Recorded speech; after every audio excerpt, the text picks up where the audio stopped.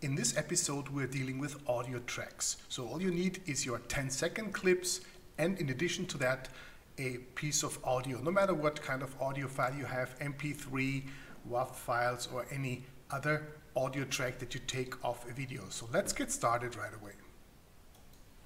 So here we are, and we're going to start a new project, and I'm going to call it audio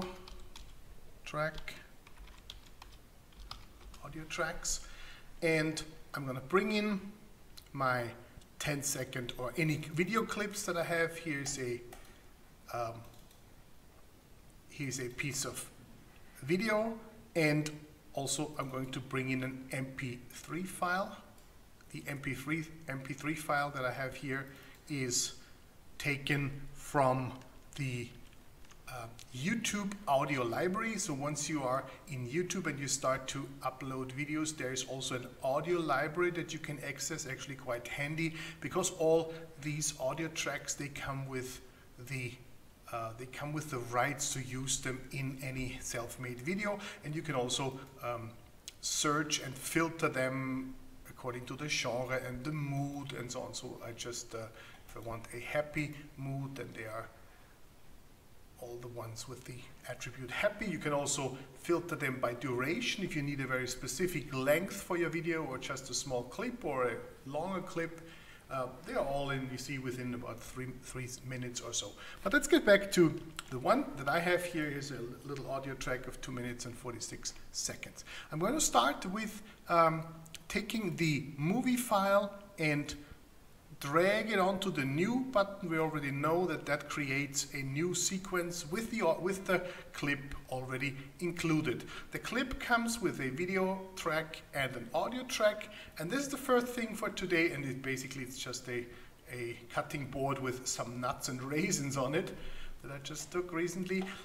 So the first thing that I'm going to show you is the audio. The video track comes with video and audio, and you know when you move them in time that both of them are linked together in order to keep the audio always synchronized with the video. For some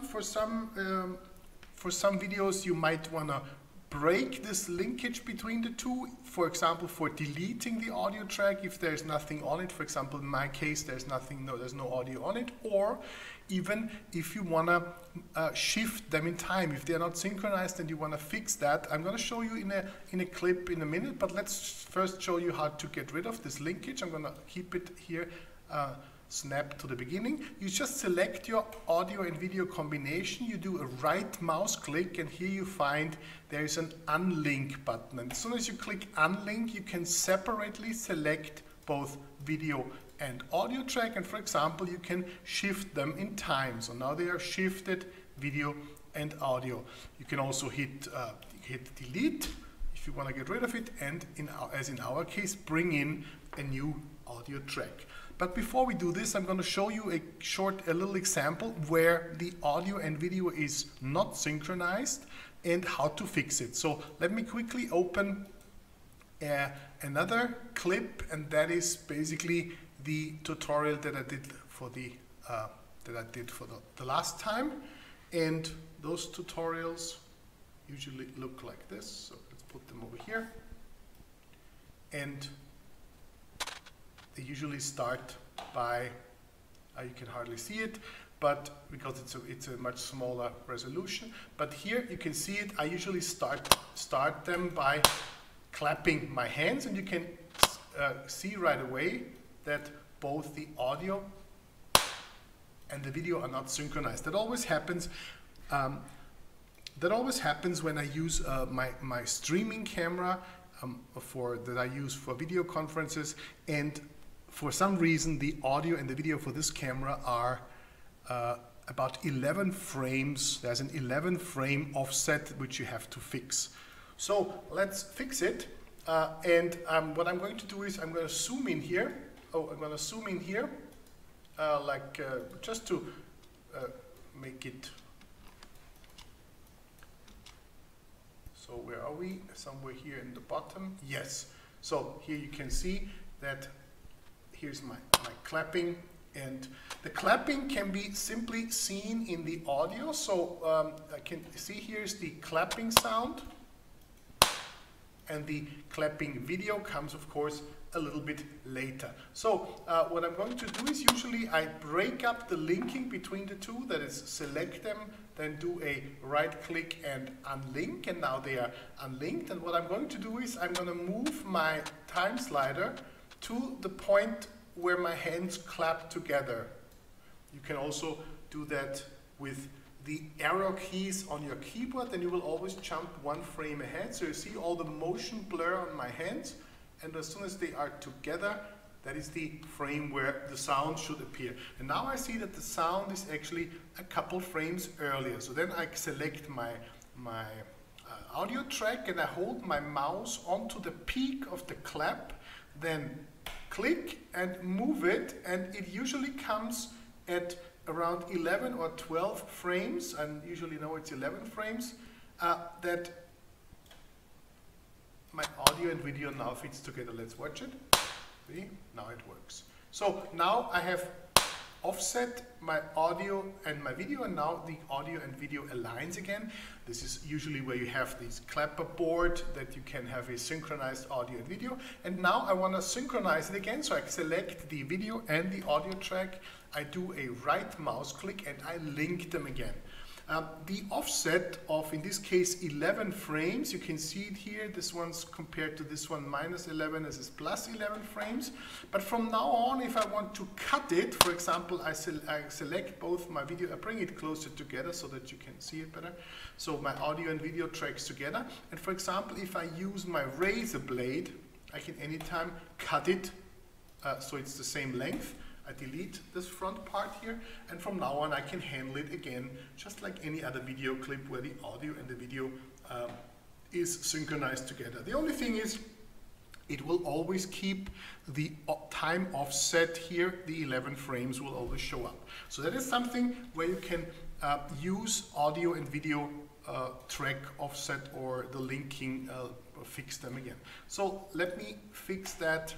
Let me get that back to my clip here, where I deleted the audio track. So I unlinked it, and once it's unlinked, I can separately delete the audio track. And now I'm going to bring in my new audio track, which is taken from the YouTube sound library, Quengerine Cream Noir et, no, what is it called? Noir et Blanc V.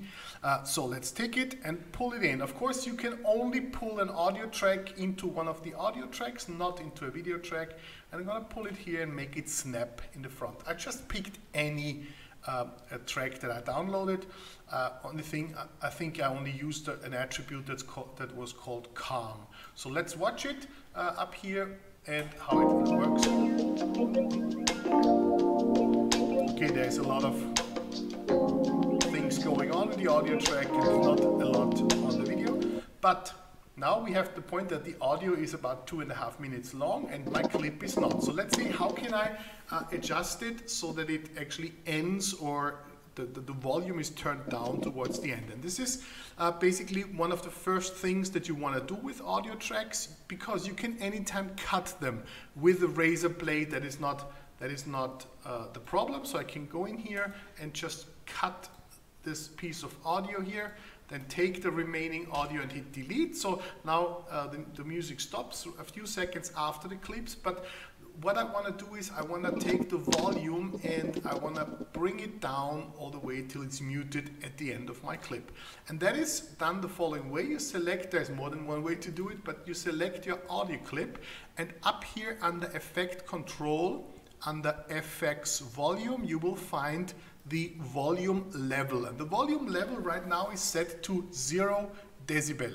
Decibel is the volume of the audio, and right now it's 0. It means it comes, or it's used in the same volume that the audio clip has. Every audio clip has already a volume included, so it's the same original volume. If you put this into minus, then the volume will be lowered, or plus, then it will be raised. So what I want is at the end of my clip, and I'm going to bring my timeline to the end. You can, by the way, snap the time indicator to the end by holding the shift key, then it snaps to the end. I have my audio clip selected, and what I'm going to do is, you can see here is a stopwatch in front of level, and the stopwatch is turned on. That means everything you do change in these values will create a so-called keyframe. So what I'm going to do is, at the very end of my audio clip, I'm going to create a keyframe. You can either click the keyframe here that will add a keyframe, or it will remove it when you're right on it, or you just change something. So I take the 0 and bring it back to the lowest possible number, that is minus 280 something. So now I have lowered the volume to mute. So it's totally silent now. And that means that as I only have one keyframe right at this point, before and after the one keyframe will be the same volume. So now I bring it a little bit further where the volume can still be original volume here. And now I take this value and set it to 0. That is my second keyframe. So I've created one keyframe, and you can see it here. One keyframe, the one that I have now, is original volume. The second keyframe is minus 200 something. So during that time, during those couple of frames, the volume will go from original to 0. Before the first one, it will be original, and after the second one, it will also be minus something, so it will be muted. Now I can also take the work area and set it to the end of my movie, not at the end of my audio. And let's quickly watch it, how it, listen to it, how it sounds. Original volume and going down here. So the volume can be animated simply by going anywhere in your audio track, and when the animation is turned on, so when the stopwatch is blue, you can set it to a new value, and that will create a keyframe. It's important to know that change always happens between two keyframes. So one keyframe alone will only set a certain volume. The second one will, if it's different, set a different volume, and then there will be some change going on. But we will be animating some other values in this video series, so we're gonna spend more time in creating some keyframes and adjusting them. But for right now, I just wanted to add an audio track, and you can do so with any audio track. Also, if you want the volume to start lower and then slowly raise up to the original volume, you can also set your indicator to the beginning, then add another keyframe here by automatically changing something. I'm just lowering the volume a bit, so let's say minus 15, then a couple seconds or frames later, I'm going for 0. So I have minus 15, 0, 0, and minus a lot, so that at the beginning now the volume will slowly increase, and so on. Okay, so that was pretty simple how to place an audio track there. It is important, if I want to use this audio track for my video and I want to publish it somewhere on YouTube, on Vimeo, or wherever you are working on, you have to make sure that you actually have the rights to do so. So either use your own recorded audio, use your own recorded audio effects, or use some royalty-free audio that you get from the special sites, or in my case, from the YouTube audio library. So if you have a YouTube channel, you always have the audio library, and you have tons of pieces here to download. So you can not only listen to them, those tracks. So now I have happy sound set. So if this is what you want, you can just click here, download audio track. Okay? So that was so much for the... Now I'm going to show you something else. Let me quickly kick out the audio track one more time, because I would like to show you something which in theory looks really well, but if you look closer, it's not that good. That is, we have been in the editing layout here, and there is one extra layout for audio, which has some nice features here. But what I want to show you is on the right side, just like we had the essential graphics when we added some text element, it was not that big of a deal, but when you are in the essential audio sounds or the essential sounds, you get also tons of audio pieces that you can, when you set your time slider to the beginning, then you just hit play, and it will show you the audio piece, and you can compare it, how it sounds with your video and so on. The only problem is let's go a little bit further down. Here's one more. Okay, dramatic, slow piano sound. The only problem is that you need see there is a shopping cart right next to it. So you need certain licenses, and you have to click on it, and it doesn't say, or it does say, it will pop up and will say you cannot license this music track, because I have not created an account in Adobe stock, and of course I have not uploaded some money. So this is all these essential sounds, basically the things that you use here, those are not for free. 37,000, but not for free.